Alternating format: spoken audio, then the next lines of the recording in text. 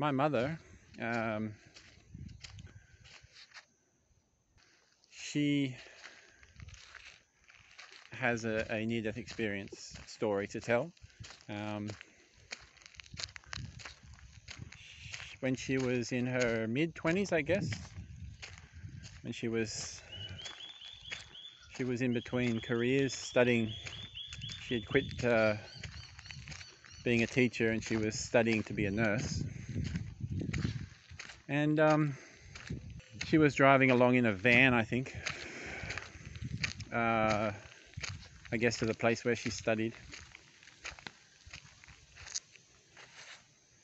And I think she drove down an area where there was a ford maybe across the road. I can't remember the full details, but another car was coming in the opposite direction and somehow ran her car off the road. And yeah, so she was in a pretty bad accident. And she really hurt her neck. She's still got a pretty bad neck today, but yeah, she really hurt her neck at the time in this accident. I think she had whiplash or whatever. I think she broke her collarbone as well. Don't quote me on that.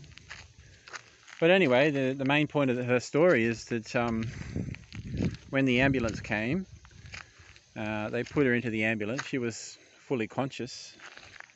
She wasn't unconscious at all. But yeah, for some reason, when she was in the ambulance as they were driving along, just checking on her, yeah, she had this. She was suddenly conscious that she was on the roof, on the ceiling of the ambulance, looking down at herself from the top of the ambulance, and she was able to hear everything that the people were saying, the paramedics. And she heard one of the paramedics say to the other, "I can't find a pulse." And then that was the end of her out-of-body experience. She was back in her body and conscious again.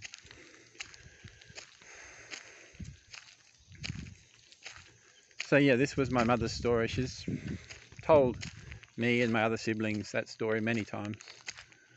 So I've got no reason to doubt, what she says.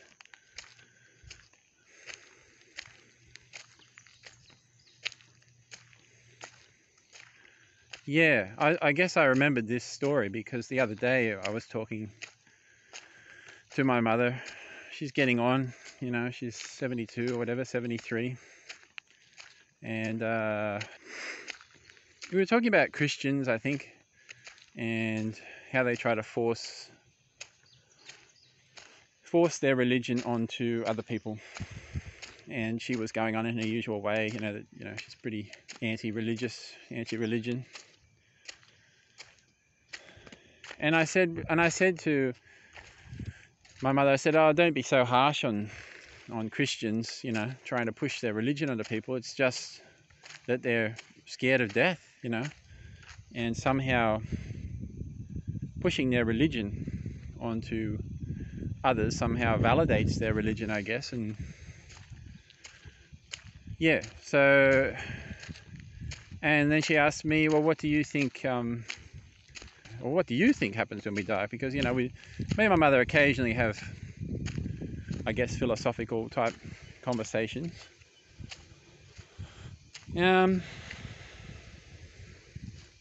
Yeah, and I told her, I said, well, that, well, most people would define death as the end of consciousness, the end of subjective consciousness, and the continuation of the physical world. That's what most, I guess, modern atheists would define death as. The physical world, of course, goes on, matter, everything, how it works,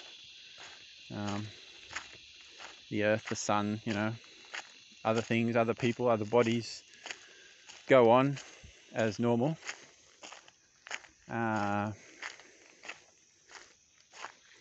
What does stop existing is the subjective experience of the person. And yeah, so I said to her, well, most atheists, let's forget religious people and people that believe in a spirit world for the moment. Most people that believe in a physical world and possibly a conscious world that's generated from a physical body, a physical brain, most people believe that the physical world continues. It's just the consciousness that ceases to exist. So a body, for example, the matter that makes up that body, the matter that makes up a brain, that continues. It doesn't disappear. It rots away in the ground, turns into dirt, changes, the molecular structure of it changes, but it is still matter. The matter doesn't stop existing. What stops existing is that which was generated by that matter, i.e. consciousness. And I said to my mother, well, the reason why I don't accept that idea is that the only thing that we can be certain of, the only thing that I'm certain of, is consciousness, my own subjective consciousness. That's what I'm certain of. The physical world, beyond that, which I supposedly perceive, is secondary. It's something that I assume, exists. So I said to my mother, how can something that I'm less certain of, i.e. the physical world, how can that outlive that which I am more certain of, i.e. my conscious world? How is that possible? I mean, I guess it's possible, but is it logical to assume that that's going to happen? I don't deny that it's possible. Certainly, yeah, that could happen. That could exist. That situation could be. But it doesn't make sense to me to put something. It's sort of like putting the cart before the horse. You're sure of something, but you assume that that's something that you're more sure of will die, and that something that you're less certain of will continue on forever, possibly. So yeah, that was my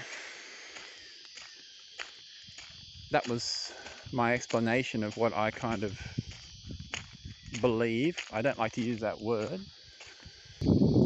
And I explained to her that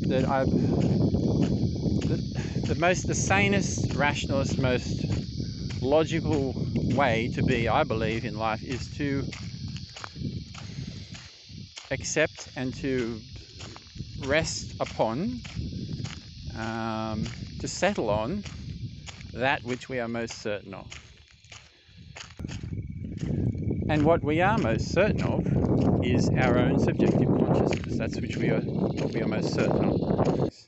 And from that, I guess, springs this idea that death, I guess, is not necessarily something to be feared, because it does not seem logical that consciousness will cease to exist at the point of death.